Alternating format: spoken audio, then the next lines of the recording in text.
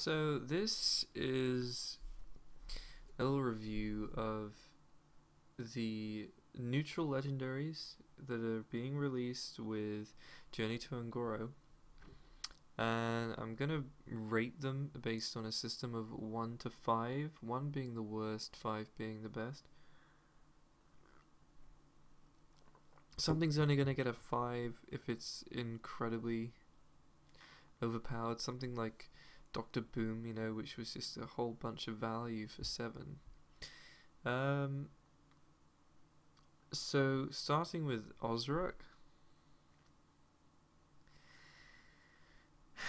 honestly I think this card is trash, and I know a lot of people are going to disagree with me, but it just seems like a really shit Ancient of War even. So for 7 mana with an Ancient of War you get a 5/10 taunt. For 9 mana you get a 5 something taunt. My problem with this card is that it's very slow. There's a whole bunch of problems with this card. I'll run through them one by one. First of all, it's too expensive. If you're paying 9 mana for something, you need it to win the game, right? You need it to do something really good. If you're not winning the game instantly with something that costs you 9 mana, why are you even playing it?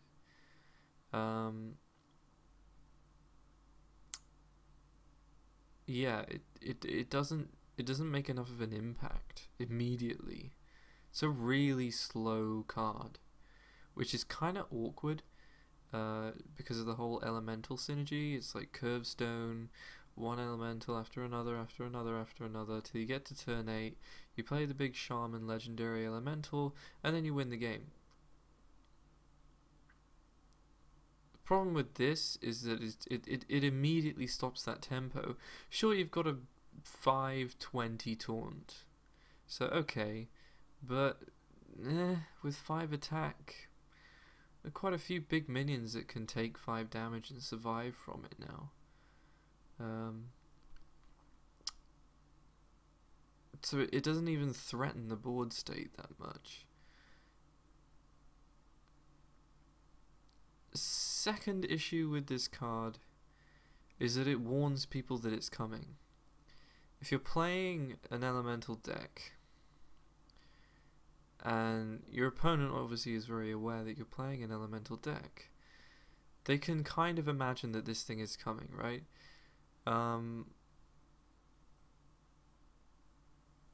So if you on turn 8 play a whole bunch of elementals, they can pretty much be sure that this thing is coming the next turn, which means if they have a piece of removal, they're going to have kept it for that point.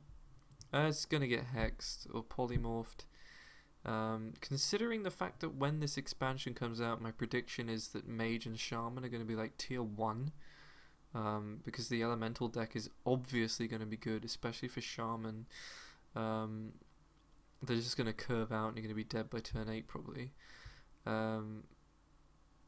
Although that deck is weak to board clears as well though, hence why Mage is going to be also tier 1, because that quest is crazy, pretty easy to accomplish.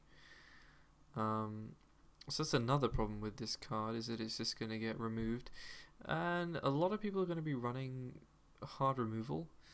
There's going to be, take for example, if the Paladin quest becomes like playable and good, people are going to need to run an answer for it, and if they come up against a deck that's an elemental deck and not that paladin deck, then they're going to have like a silence or some kind of transformative effect to shit all over this thing.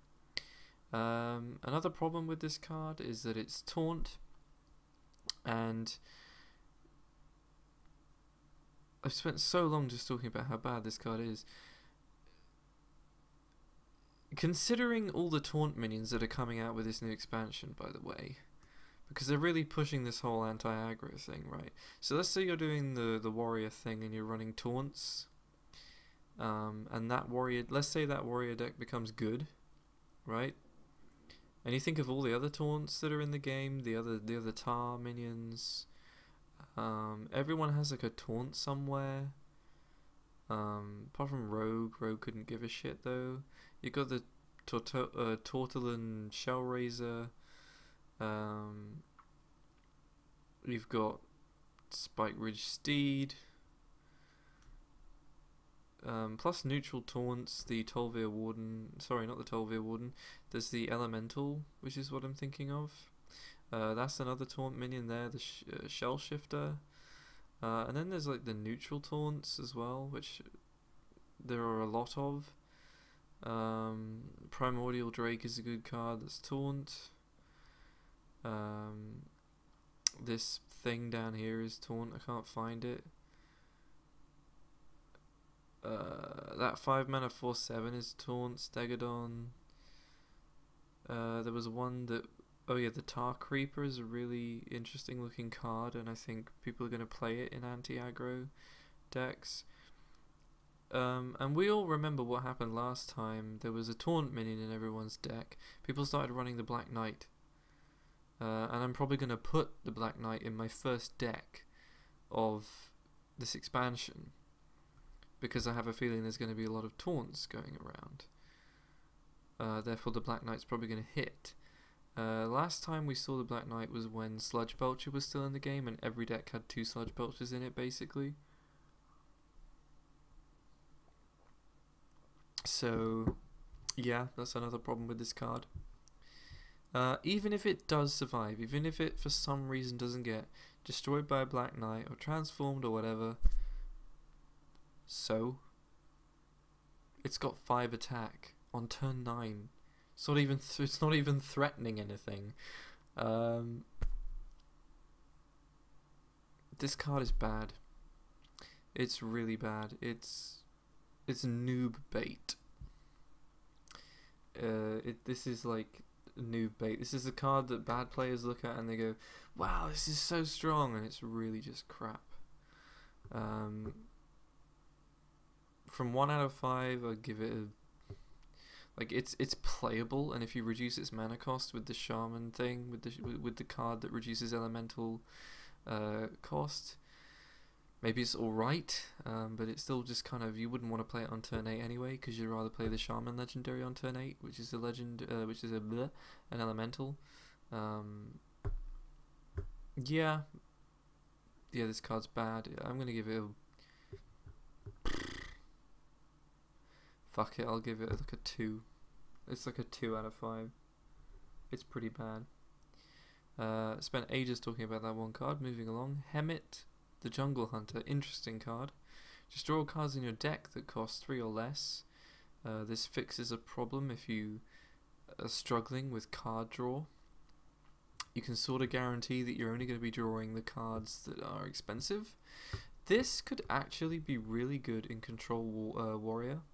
The classic Control Warrior decks had a mana curve that was sort of like this. It was like high 1, 2, and then it would dip down really far, and then towards the end it would curve up again really high, like the classic Control Warrior deck. You know, you'd be running loads of high cost legendaries that did a lot of good things, and then everything else was just a bunch of like situational spells. You would have double shield slam, double execute, armor smiths, all that kind of stuff. If that form of Control Warrior came back, this could be a good card in that deck, because you literally just wipe out all your useless crap at a certain point when you don't want it anymore, and from that turn onwards you're just going to be drawing legendaries. This card is really, really interesting.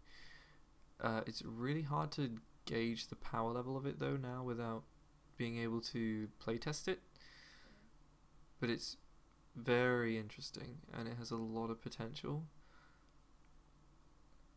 It's also a really balanced card, I think. It's got such an interesting design. It may just turn out to be like too niche and just not really played. But I do think it has a lot of potential.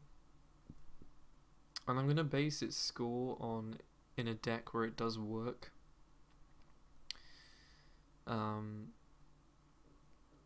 You know, and in that deck it would basically be, I've controlled the early game, the board state is stable, I play Hemet, and from that turn onwards you're drawing good stuff.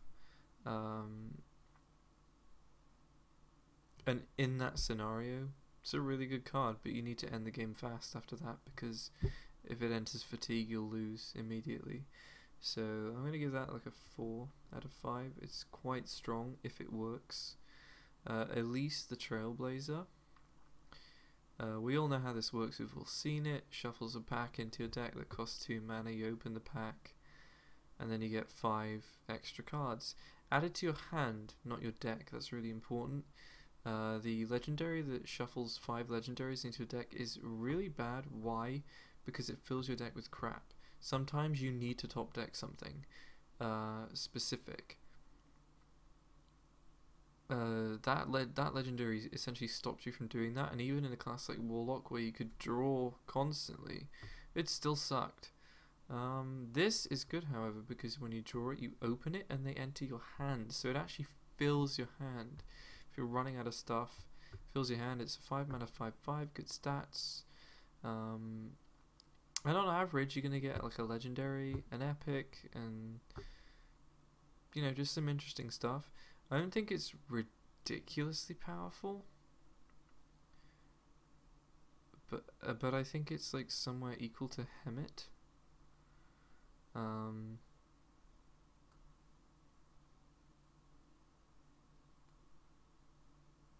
gonna say for this card I'm gonna give it a 4. Same as Hemet. Maybe I'm being a little bit too generous with Hemet Nesting Worry. But no, I do think it's a really strong card. Fuck it, I'll stick to my guns. Spirit Singer Umbra. Blizzard, really? What are you doing?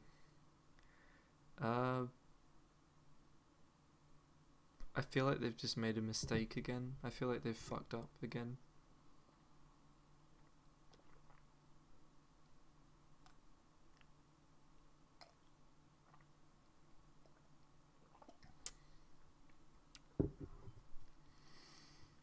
Take a card like Bran Bronzebeard. While Bran Bronzebeard was in the game, he restricted every single battlecry minion they invent from that point onwards. Because while he exists in Standard, you have to think about cards that you can play with it. By making this card, they've limited their design space for death rattles, because death rattles can only be so powerful. For example, if you played this and Sylvanas on the same turn, it would have been amazing, but she's rotating out.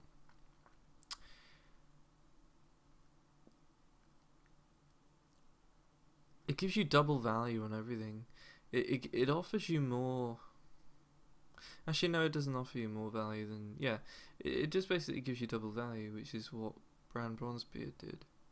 This costs 1 more mana, and has 1 more attack. But it does basically the same thing. Gives you a little bit of extra value. Because it costs 1 more than Bran, I don't think it's as powerful as Bran. Plus, battle cries tend to be... a little bit more powerful because they happen immediately. This sort of splits everything into 2 halves, so it gives it a battle cry, right? One part happens now, the other part happens later, so it's not going to be as good as Bran is. It's still a really strong card though, but I don't think it's as good as Bran. I think it's just going to be a decent value card. Let me give it like a 3. I think it's a 3. It's just going to offer you a little bit of value. Like, the reason Hemet gets a 4 here and this thing gets a 3 is because Like, if Hemet works, if it works, it's more powerful than this thing. This thing just offers you a tiny bit of extra value. But it's still good. It's not a bad card, it's good. And finally, for the neutral legendaries, the Voraxx. After you cast a spell on this minion, summon a 1/1 plant, and cast another copy on it. Same thing as Spirit Singer Umbra. It offers you a bit of extra value, but it's a lot more situational.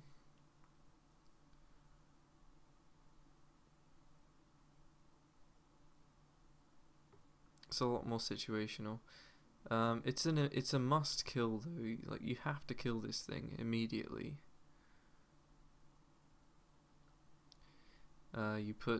It costs quite a lot though. That's the problem with it. So like, if you did this plus Kings, it's 8 mana for a 7/7 and a 5/5. If they can't deal with it, it's a bit scary.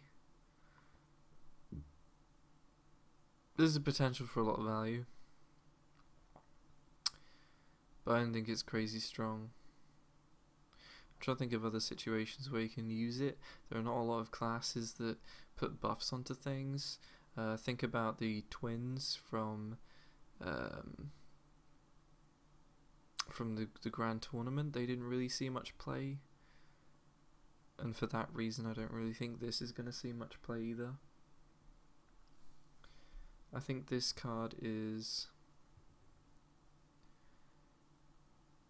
but it, like, it's okay though. It's decent.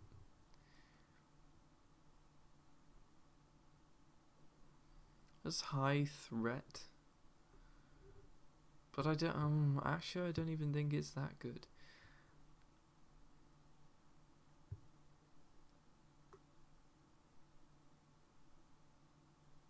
I don't know what to give it a 2 or 3.